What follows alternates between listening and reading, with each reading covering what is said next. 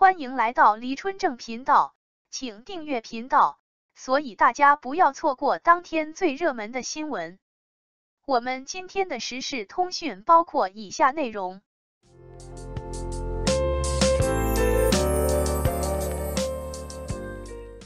王一博一个人的娱乐圈吐槽大会，边缘与主流想要做盘旋的龙，还想做懒散的虫。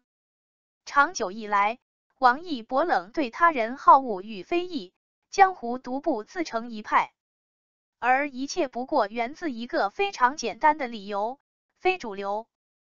没错，时至今日，王一博依然不算根正苗红的成功正统，因为他年少出道的成长轨迹，天然悖逆这片土地学历至上的成功学。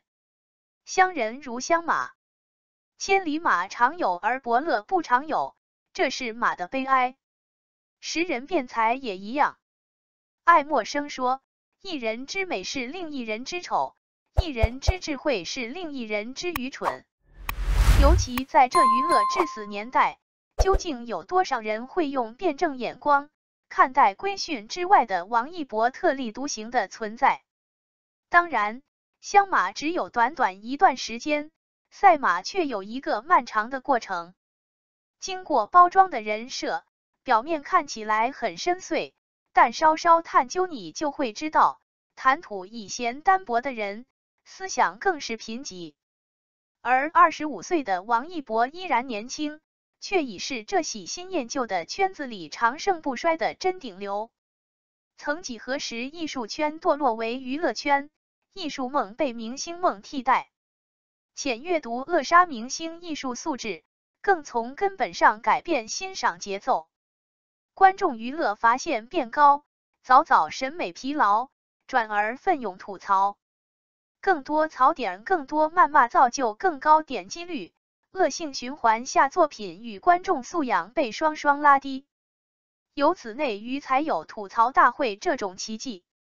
他公开吐槽处刑娱乐，揭人伤疤或自揭伤疤，让围观名人社死毫无压力且尴尬得出彩。这就是吐槽大会构筑在辩证法基础上的辩证转化，通过满足观众情绪价值，把吐槽变成了一门危机公关的手艺。王一博当初于天天向上的价值，现在于内娱的意义，正在这里。对浑身槽点的娱圈来说，它就像俊俏版的李诞，以 be real 精神化腐朽为神奇。王一博或脱口秀，都是非主流人间清醒，都以 be real 见长。天生万物，各得其法，功名利禄不是唯一。因此才有我的世界守则，想要做盘旋的龙，还想做懒散的虫的表达。他无需依赖他人认可自己的价值，因为他知道自己价值何在。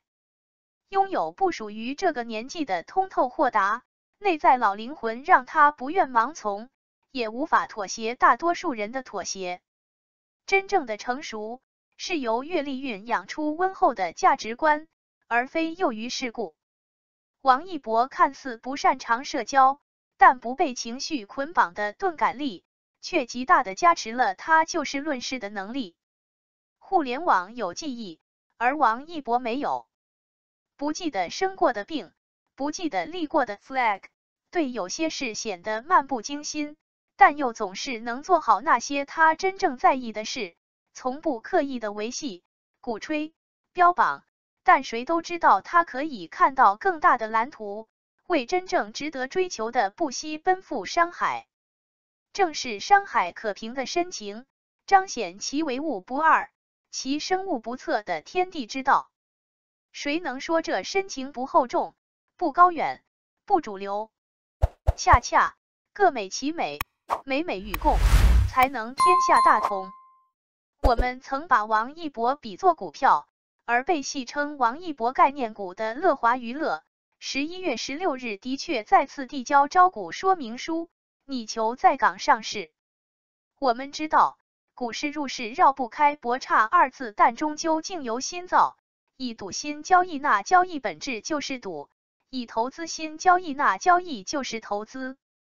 复合博弈的证券市场内在要求，决定了从全局和长期而言，投资对象价值判断难，获胜概率低，因而操作上绝不能重仓一个简单的、浮躁的投资对象。对投资而言，在价值判断这个对收益命运攸关的大事上，我们必须建立并巩固科学发展观。从长期来看，股市投资核心在于获取上市公司自身成长利润，不可能通过预测市场或者做波段来获得超额收益，因此我们应当持有核心资产的股票。当然，企图抓住市场的每个核心与热点，其难度犹如企图扯着自己头发脱离地球一样困难。或许不懂股市，但我们懂王一博。即便上市，他也不必特承载王一博概念股的负重。乐华业绩如何摆脱高度依赖，是杜华的功课，不是他的。我们只相信共情的力量与作品的价值。再没有什么能比让演员用作品说话更具市场说服力。感谢您观看视频。如果您觉得本时事通讯有用，请不要忘记点赞、评论和订阅。祝您生活愉快，充满活力。再见。